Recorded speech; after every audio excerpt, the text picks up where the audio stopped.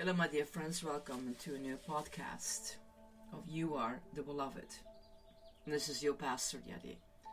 I hope all is well with all of you, and let enjoy the encouragement of to know that you are the beloved.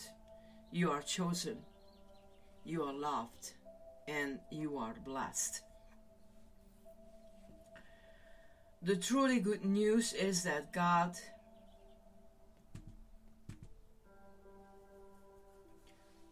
is always available. For some people, might be strange that I say it like this, but God is not hiding himself. It's the circumstances of our life that gives us the feeling that God is not present. If God was not present, creation was gone.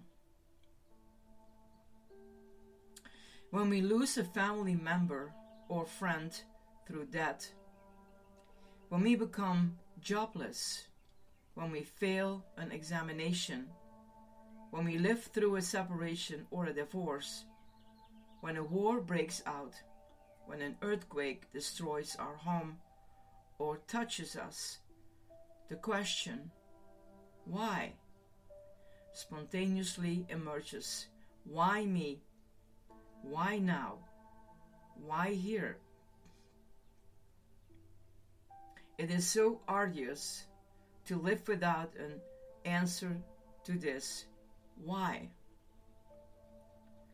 that we are easily seduced into connecting the events over which we have no control with our conscious or unconscious evaluation.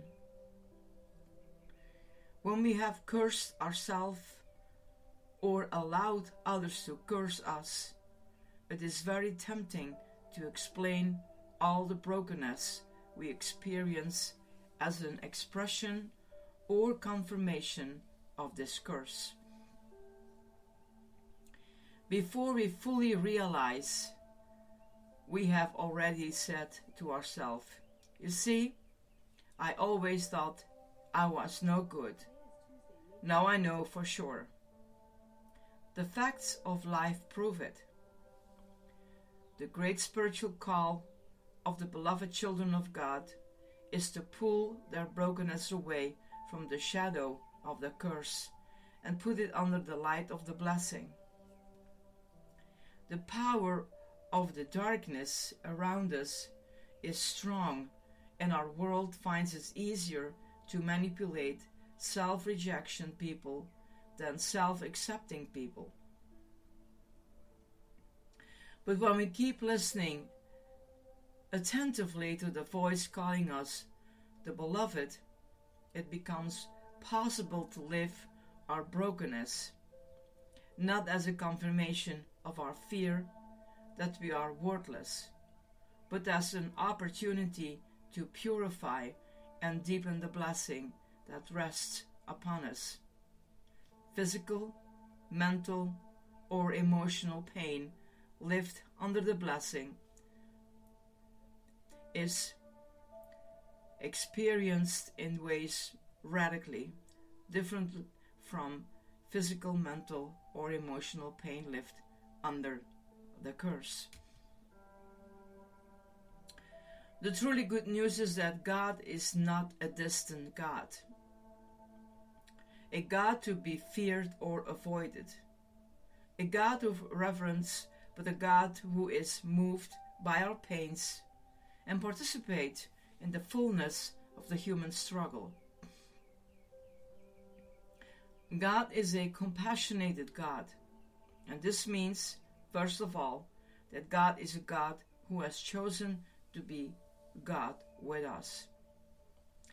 As soon as we call God with us, we enter into a new relationship of intimacy with Him.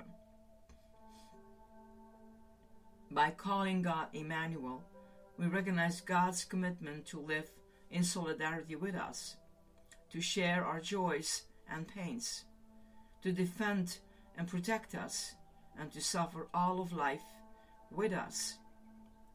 The God with us is a close God, a God whom we call our refuge, our stronghold, our wisdom, and even more intimately, our helper, our shepherd, our love. We will never really know God as a compassionate God if we do not understand with our heart and mind that the Word became flesh and lived among us. John chapter 1 verse 14. God is compassionate, and He has compassion over you. My friends, come near to God. Search Him, because He is not far. Blessings on this day, and to remind yourself again that you are blessed, that you are chosen, and that you are loved.